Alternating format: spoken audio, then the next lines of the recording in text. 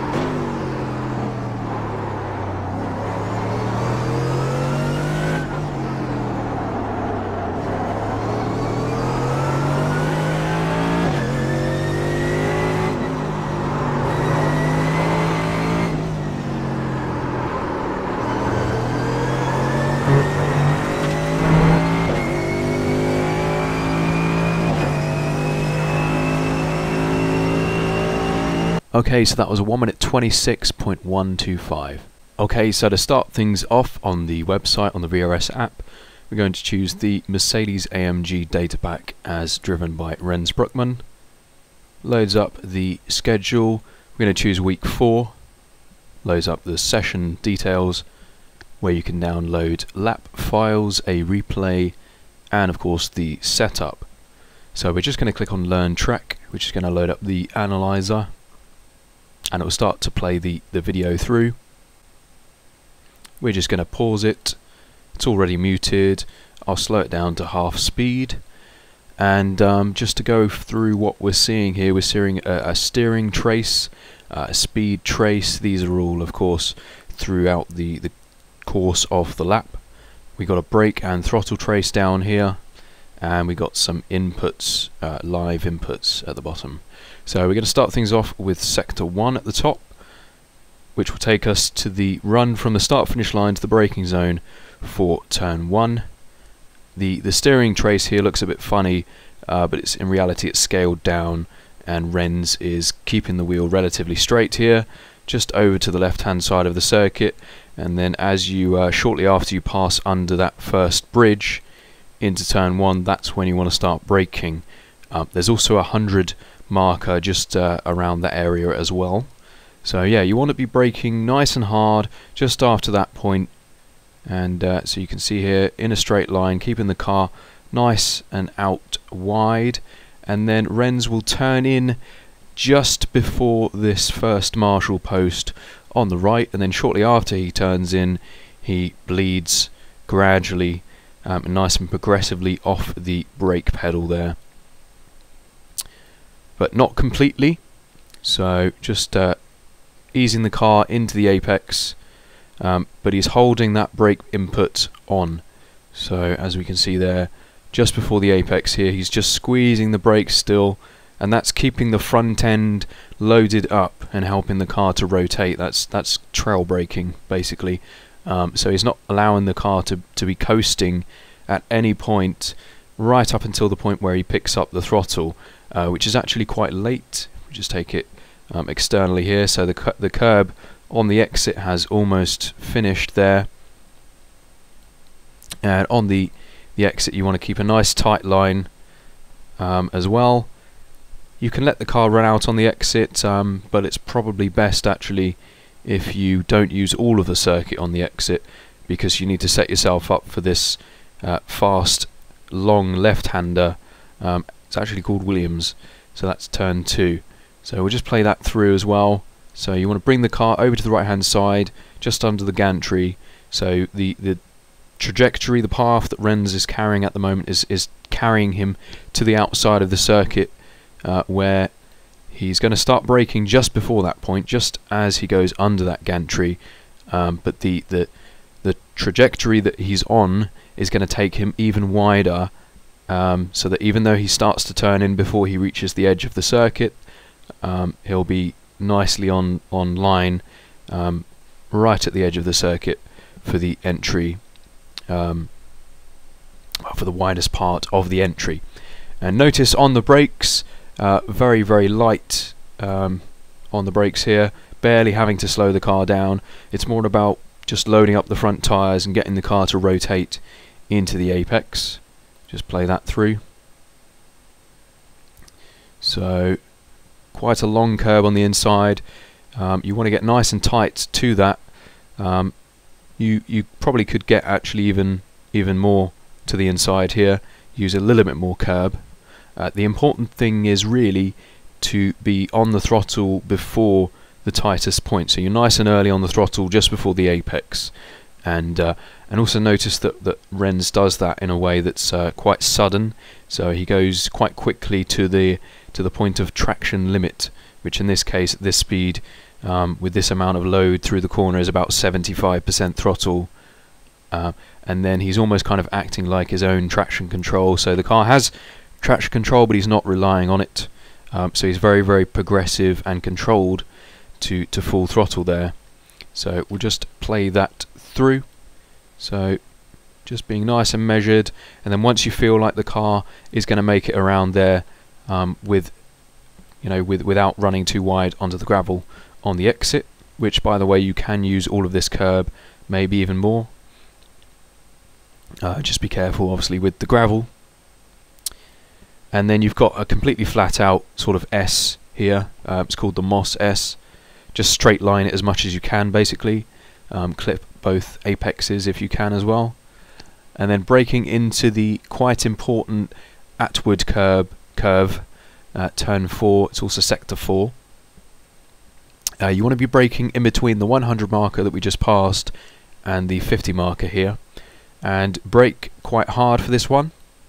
So brake quite hard, get that speed down, and then turn in and bleed off. Much like turn 1, but this one is slower speed. At least it feels slower speed at the apex. And again, keep those brakes on all the way into the apex. And you want to hook up nice and tight to this curb on the inside. Now the corner does open up on the exit, so as a result you want to keep nice and tight all the way around to sort of shorten the distance to that long straight. And again, you'll see here that Rens picks up the throttle very quickly to the point where he's on the limit of grip, the limit of traction in second gear, so that the car has quite a lot of torque at the rear wheels at this point. So you do need to be quite patient from the point where he's sort of picking up the throttle again, before you can then commit to full throttle once the car is opened out and straightened up a lot more. And in this situation he's not actually at full throttle until just after he's just before he's upshifted into third gear. So obviously you've got slightly less torque in third gear, so you can get away with more throttle. Obviously to reduce the amount of scrubbing as possible out onto the straight, open the car up, use all of the track if you feel like it's going to help your exit speed even more. Otherwise, yeah, it's going to be a compromise. Try and keep the distance out nice and short. So into the, I think it's probably the slowest corner on the whole circuit, the hairpin. You're going to be braking quite hard and for a long period of time into this one, carrying a lot of speed up in 6th gear at this point as well. Braking just before the 100 marker or just about on there. Maintaining a lot of brake pressure. And you'll notice here that Rens starts turning in to the corner quite early on. So he's almost sort of taken a V-shaped line on the entry. And that's basically to try and allow himself to brake as late and deep into the corner as possible, and basically having to almost stop the car on the apex to get the rotation. So we see that. So his minimum speed at the apex is very, very slow, but again, he's holding those brakes all the way into the point where he's back on the throttle. So hugging this curb on the inside, picking up the throttle relatively late actually, and the reason for that is the exit here isn't super critical. You don't have a long straight, and you've got a left-hander pretty shortly afterwards, so it's quite important here to exit on a tight line, keep the car over to the right hand side, and again picking up the throttle quickly but then modulating nice and smoothly to full throttle as the speed comes up and the car opens up and the car finds a bit of traction. So we'll just take it through to sector 6. Not much of a reference here apart from this sort of patch of discoloured grass, but you're going to be wanting to turn in significantly before then, and also in terms of braking, you're going to have to be very, very gentle on the brakes. So Rens actually brakes for quite a long time here to keep the car rotating nicely.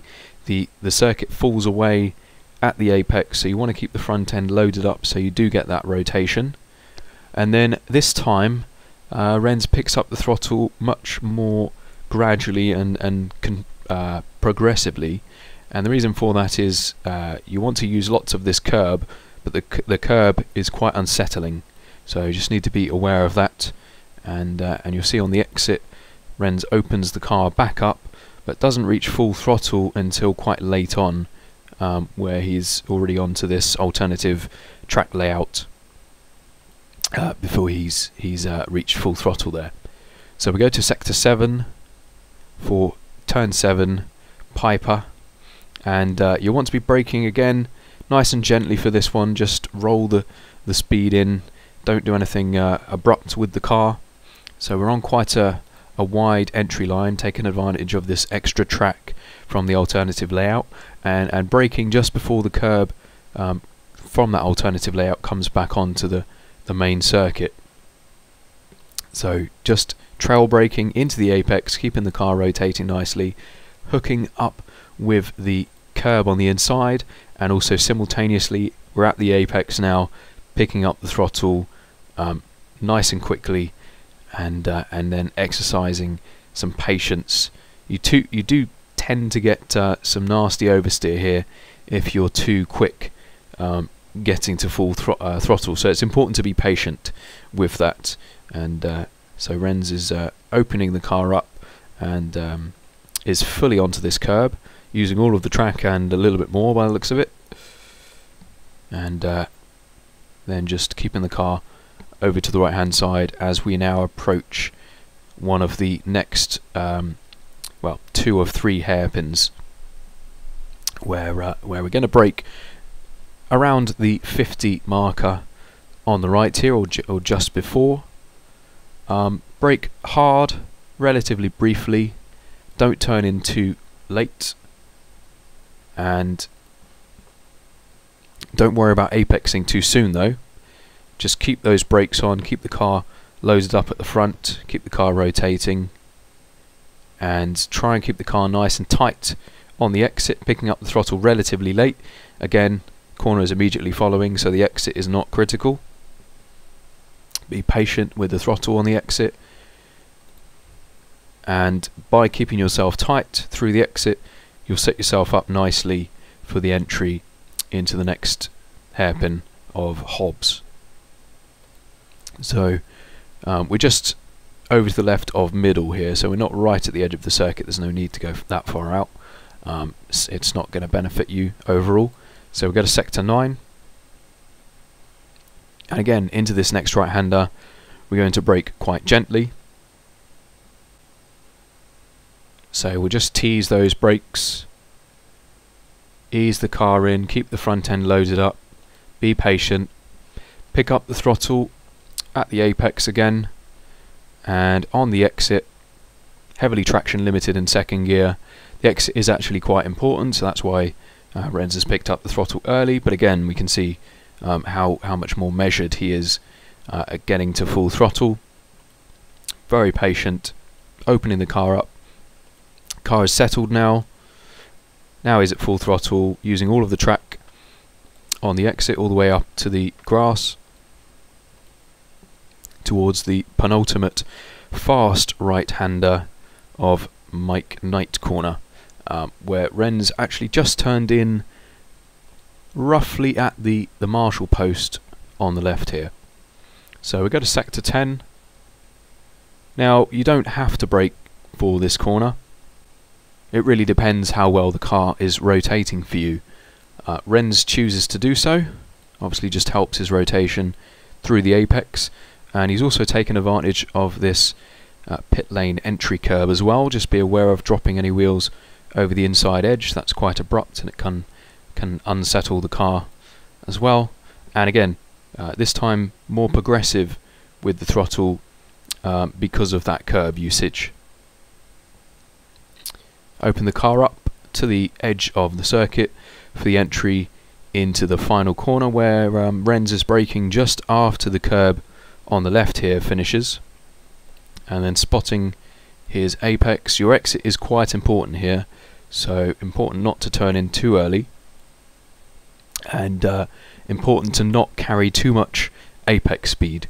The more apex speed you have at this point, the later you'll be able to get on throttle, and ironically then you'll actually compromise your exit.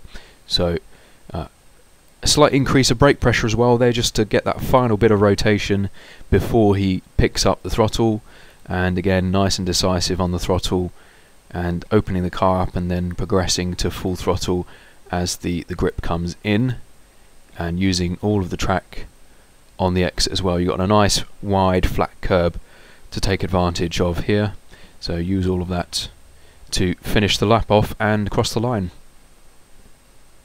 As ever, you can find qualifying and race setups, telemetry and replays over at virtualracingschool.com, where you can also book one-on-one tuition with myself and top drivers from the likes of Commander SimSport. Good luck for this week, and feel free to post any questions or comments below. Thanks for watching.